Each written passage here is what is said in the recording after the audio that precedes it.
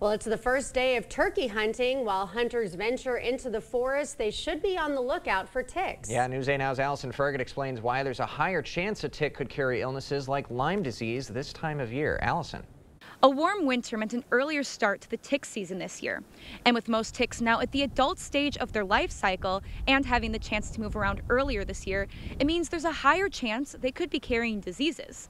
It's something that hunters, hikers, and forest lovers alike should be keeping in mind this spring.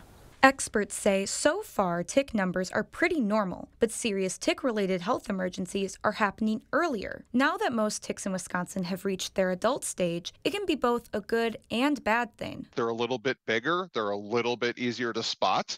On the other hand, the Lyme disease rate can actually be higher because they've had a chance to have multiple blood meals at that point. With mature ticks being more likely to carry diseases, Hillstrom says it's crucial to prevent them from latching on. He recommends wearing long pants and sleeves, checking your body for ticks after being in the forest, taking a shower when you get home, and throwing your clothes in the dryer for 10 minutes. If you think you've picked up a disease, you should visit your doctor.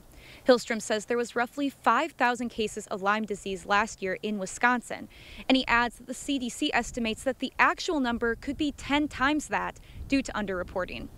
In La Crosse, Allison Ferget, News 8 Now. Alarming numbers. Thank you, Allison.